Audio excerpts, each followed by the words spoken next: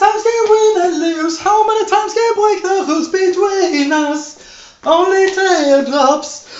Bienvenidos, as we say here in Spain, and I'm in a splendid mood after this fantastic Eurovision Song Contest. Well done, Malmö, the best side of Sweden. Mona, the Eurovision Song Contest, what a ridiculous act of folly. But I guess that's the closest we come to folk culture back home in Sweden, isn't it? Göran, don't be reactionary, and you can leave now, because it's time to check out all the nice events which Barcelona has to offer. Motorsports, with Copa de España de Resistencia, a regatta, and an international music festival for the young ones. But I personally will go dancing. How many times do we get it right between us?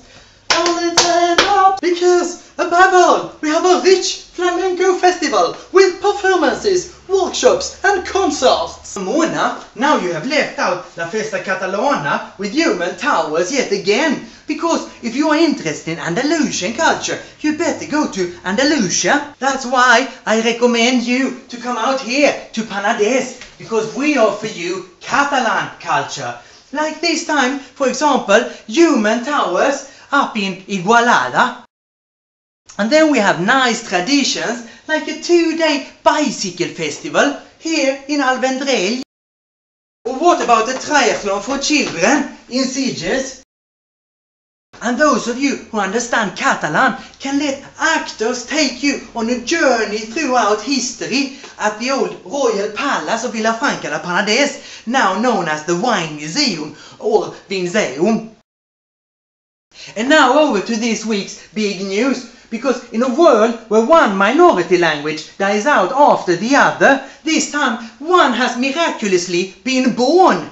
Lapao, in the eastern parts of Aragon, which shares a border with Catalonia. And I would have been very happy for our neighbours if this hadn't been a purely political initiative. Until now, the people living here in La Franja were considered to speak Catalan, but that will now be denied. So I can only say Vergonya, cavaliers, Vergonya, and I don't say it in Catalan, but in fluent Lapao. Vergüenza, caballeros, vergüenza.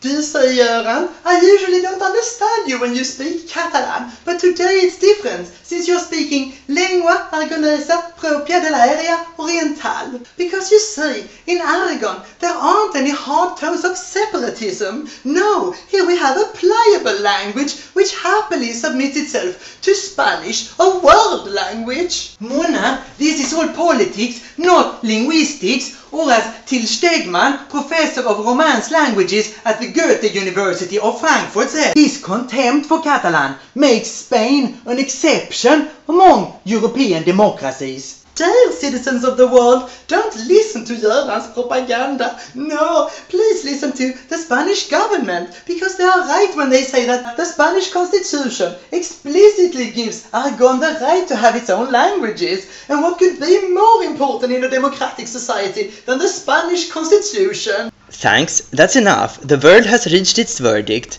on the grounds that politicians are specialists in politics, while linguists are specialists in linguistics. This week's winner is Catalonia! Yes! Finally a real victory! And the sun is shining, so come and discover Penedès, a part of Catalonia!